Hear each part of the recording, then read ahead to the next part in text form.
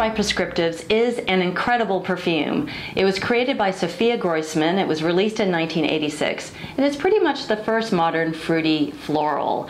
Now, in a time where so many contemporary launches are fruity florals, particularly for perfumes that are targeted at young women, it's hard to imagine how exciting, how different, how unusual Calyx smelled when it first came out. And I mean, the thing that you're hit with when you first smell it is this incredibly vivacious, tart, juicy, explosive grapefruit. And that is contrasted with an adorably cartoony, technicolor-y, artificial but enjoyable because it's so bright, tropical fruit. And it's almost like the Disney cartoon version of tropical fruit. They're singing, they're dancing, they have eyeballs. This perfume does not have eyeballs. However, it's adorable. And in the middle of all that jiggery pokery, there's also an incredible dissonance that is supplied by an overripe melon. Now, if you know anything about my personal perfume taste, you will know that too much melon in a fragrance gives me the yak attacks. Once I focus on a melon, it's all over for me. I can't see anything else in the fragrance. Now, with Calyx, that doesn't happen with me. Thank goodness. It doesn't attack. I don't get the yak attacks. Because the melon is just on the sunshiny side of ripeness. It doesn't go into the garbage dump side.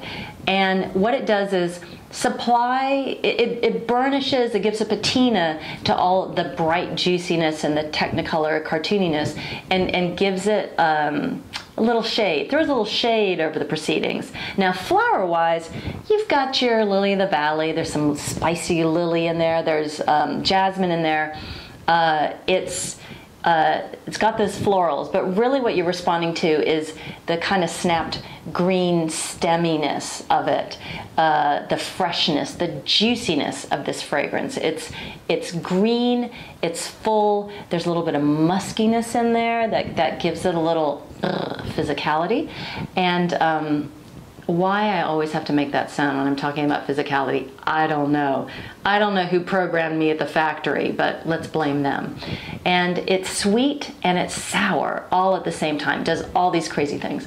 Whenever I smell Calyx, I always think of somebody I used to know named Lynne Easton. I met Lynne when I was dancing on the Pet Shop Boys world tour, and she was their makeup artist.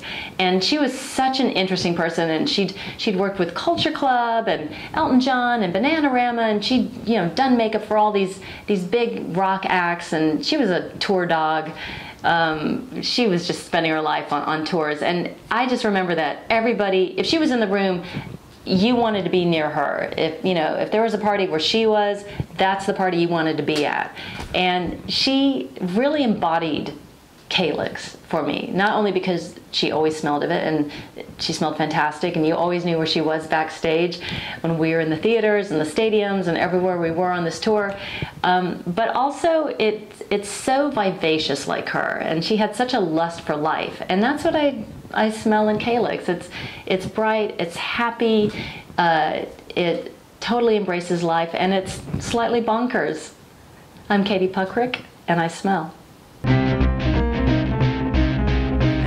CK1, G wears opium, Trisha wears number 5, but you don't wear number